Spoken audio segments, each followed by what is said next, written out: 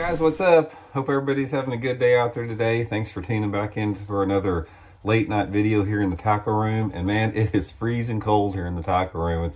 It's been down in the single digits every night the last couple days here in Missouri, and my taco room doesn't got any heat in it.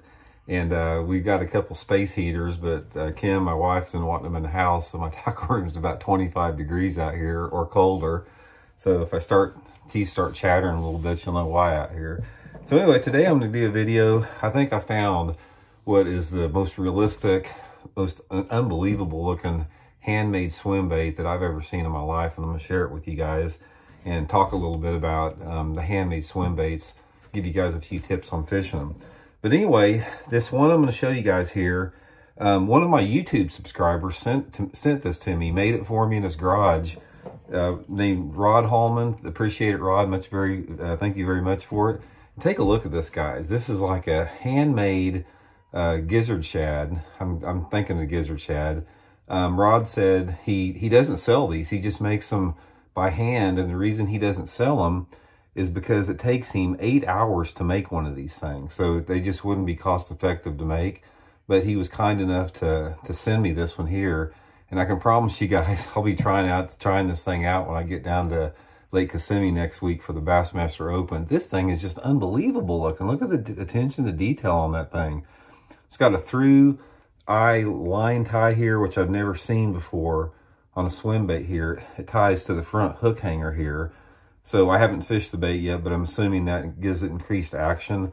But this thing is just, it is just unbelievable, man. I can't get over how realistic this thing looks. He even said the eyes are handmade on the thing.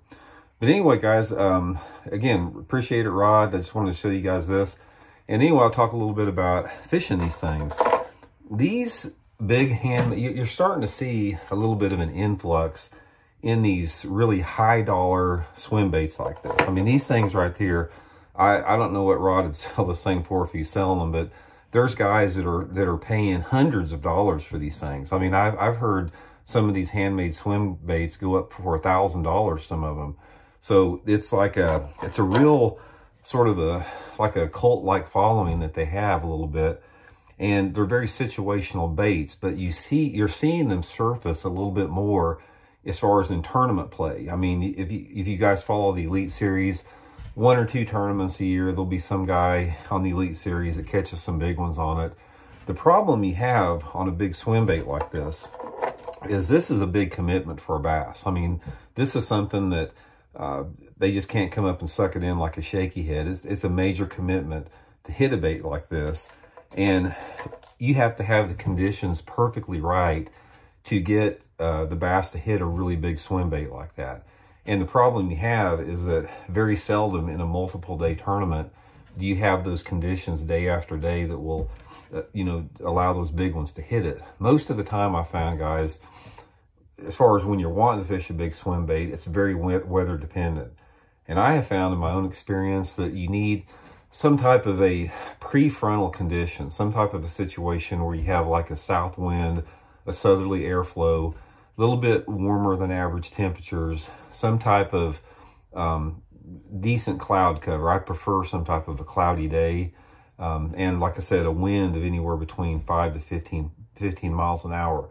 You need those conditions where the bass are really aggressive in order to bite these things. Because like I said, they're just not going to come up and hit these things if they're not super aggressive. It's not going to be something that they're going to hit out of, anger or reflex or anything like that. They hit these things right here because they're feeding on them.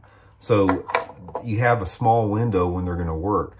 Also, another thing you're going to find out about these things, a lot of people think that they're going to be better in lower light conditions. And while cloudy conditions and low light levels externally are important, I have found that the best bite on these things is like, you can see the air, my breath in here.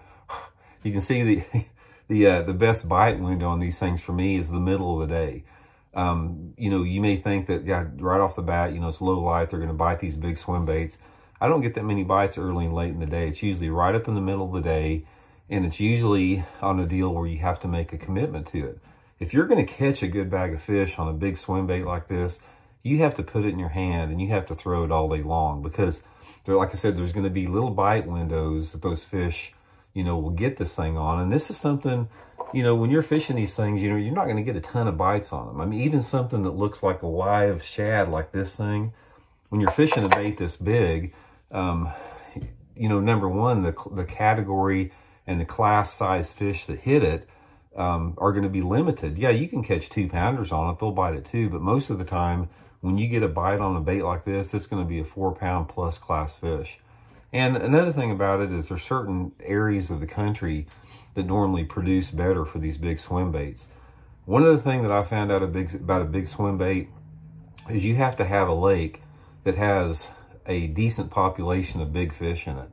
So that's why generally these things work better in Texas, in Florida, California. All those places that are known for big fish are known, you know, to be good swim bait areas. If you go to tough fisheries that aren't known for big fish, or lakes that have a lot of smallmouth or spotted bass in it, you can catch some fish on them, but nothing like you can in those areas. Like if you go down Lake Fork, Clear Lake, you know, some of the Lake Okeechobee occasionally like that.